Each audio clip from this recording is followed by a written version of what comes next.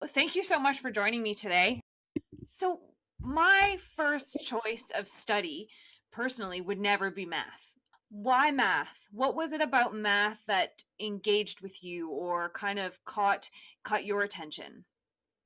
So I think a lot of people have a very limited conception of math that's based probably on their experiences of school. Math is actually this really beautiful, elegant, powerful way that we have to think about the universe and to think about the world. But really, it wasn't until I went to the Jackman Institute for Child Study. That's where I did my master's degree, and I met Dr. Joan Moss, who eventually became my thesis supervisor. And she was doing a lot of work with little kids and their understanding of fractions. And it was just so fascinating to think about how to get in there, because as human beings, we come to the world hardwired to think about language. We know that, but we're also hardwired to think about quantity and space. And so, how do we harness that innate capability of thinking about numbers into some really powerful math instruction? And then when you add the other cultural perspectives, like the work I've been doing with First Nations and Métis knowledge keepers and community partners, then it gets really fascinating.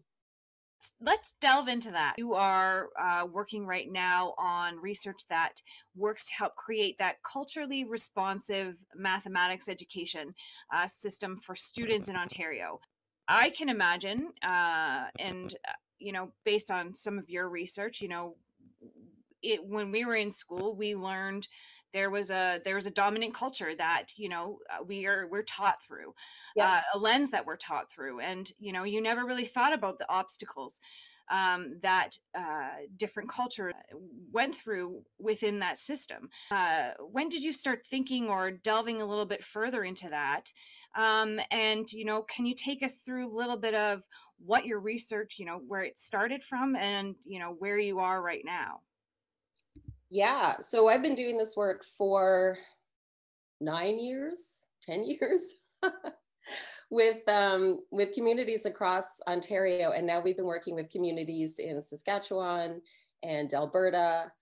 But this really started when I was up teaching in Thunder Bay, and I was teaching a master's course in Thunder Bay during the summer, and there were a lot of my students were from northern communities. The other piece of that too was, all of the learning I had been doing around things like residential school and the atrocities and just the horrible history that as a country we have with First Nations, Métis and Inuit people. And I was thinking, well, how can I be part of the solution? How can I contribute to making things better? And I thought, well, the only thing I really know how to do is teach math. It started off as this very small project. The first year, actually, I worked with my colleague Danielle Blair, who at the time was seconded with the ministry. And so the first year we just spent meeting with elders and knowledge keepers and learning ourselves, so that we were even in some way, shape, or form able to even start to think about this project. Um, so we spent a year doing that. And then in the second year, we met the most fantastic woman, Christina Ruddy, who is an artist from the Algonquins of Pikwakanagan First Nation.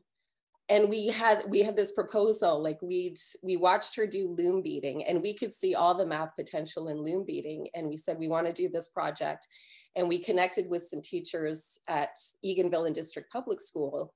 And we've been going strong ever since there. And so that was sort of the central site initially of the project. And from there, it's just grown and grown and grown. And so we've been to, I think we're up to 15 research sites around the province now, working with different communities, working with different school boards.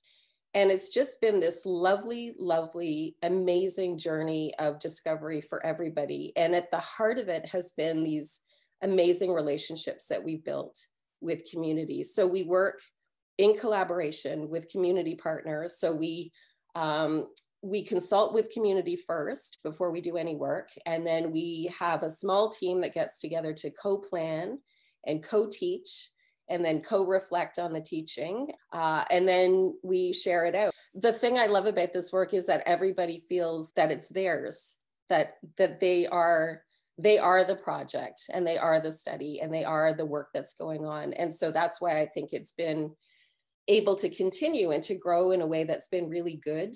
Because one of the things I worry about, of course, as a non-Indigenous person, is this idea of cultural appropriation. We set up teams of advisors with all the communities that we work with to ensure that we do the work in a good way. And so it's the thing that I think I'm most proud of in my life, and the thing I want to continue to do for the rest of my research career, certainly.